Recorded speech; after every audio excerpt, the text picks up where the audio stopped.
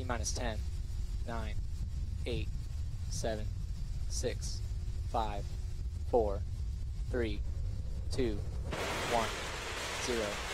Liftoff at Falcon 9.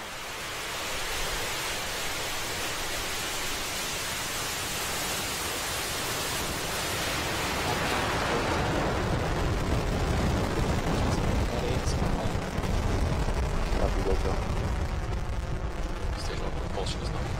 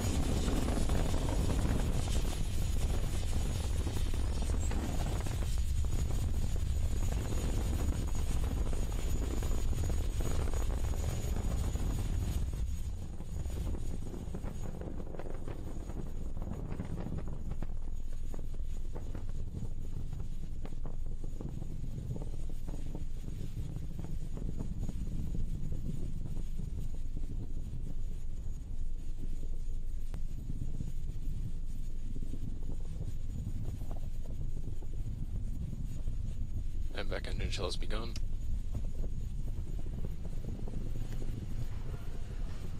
And Falcon 9 is delivering the National Reconnaissance Office's satellite to orbit right now. We just transitioned through max Q,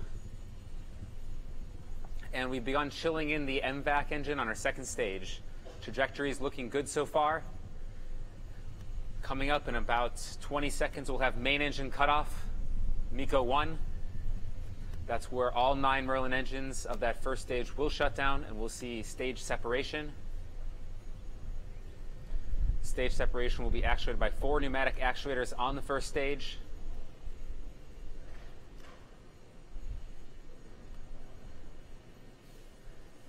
We have MECO. And we have main engine cutoff.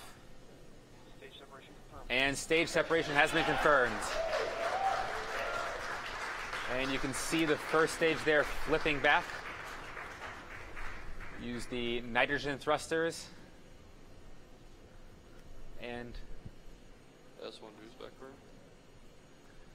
the boost back burn of that first stage.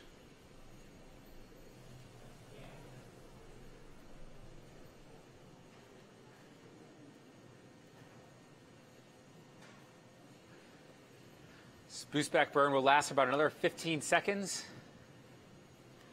We use this to reorient the stage back to Cape Canaveral and fly it back from all the forward velocity it had over the Atlantic Ocean.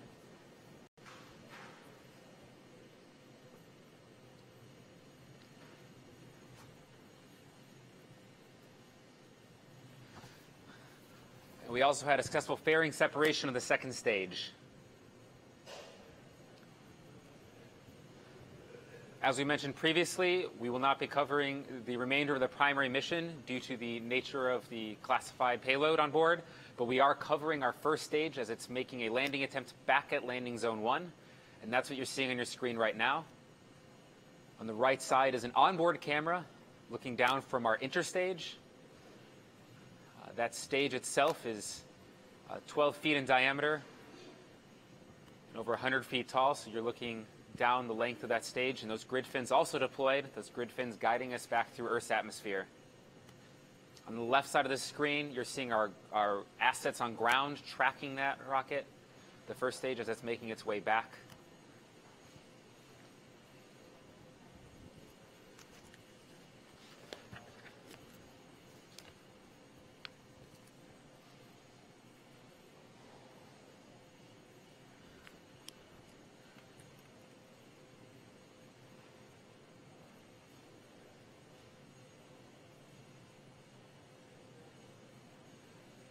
Now that boost back burn was a 3-engine burn. Coming up, we're going to have our entry burn also a 3-engine burn.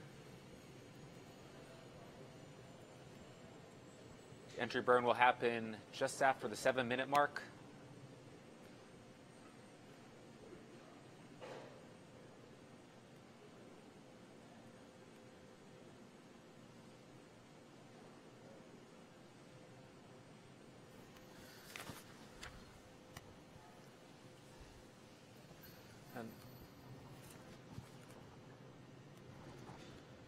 The first stage has passed its apogee. It was over 130 kilometers above the surface of the Earth. Those white puffs you're seeing are those nitrogen thrusters on board, which we also use for controlling the vehicle in a guided descent back to landing zone 1.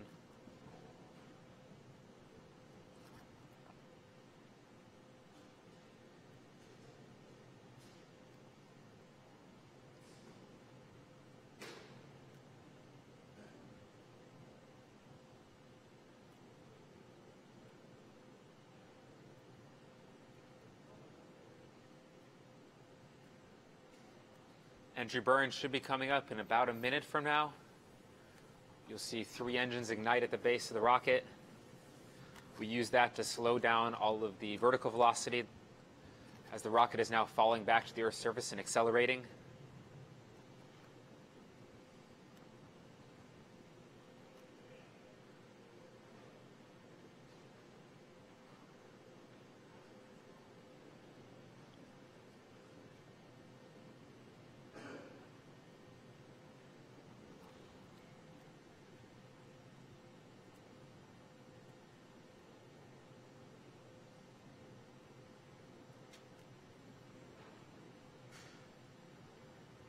If you're just tuning in, we're watching the first stage as it's falling back to Earth in a guided descent back to landing zone 1.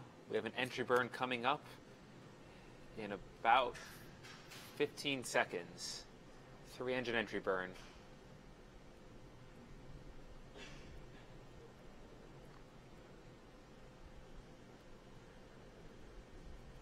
Stage 1 entry burn startup. And we've entered the entry burn startup. And we have ignition of the entry burn.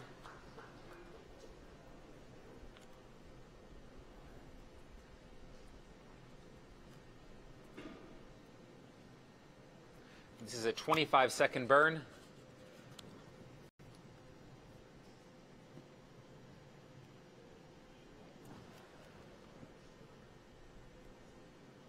Entry burn shut down. And we have shutdown for the first stage.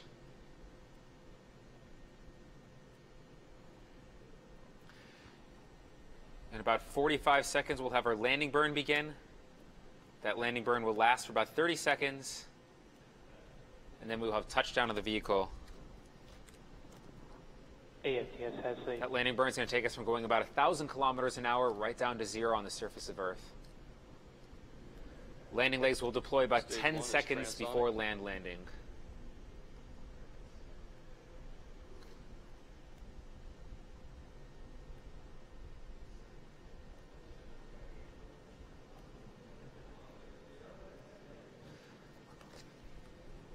Stage 1 just passed through transonic regime.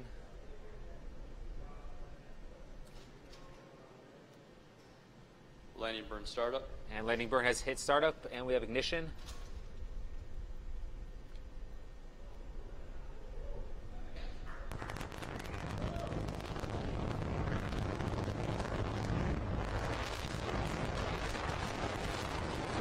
See the landing legs deploy in a few seconds.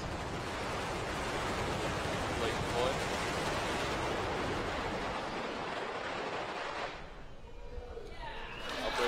And we have touchdown.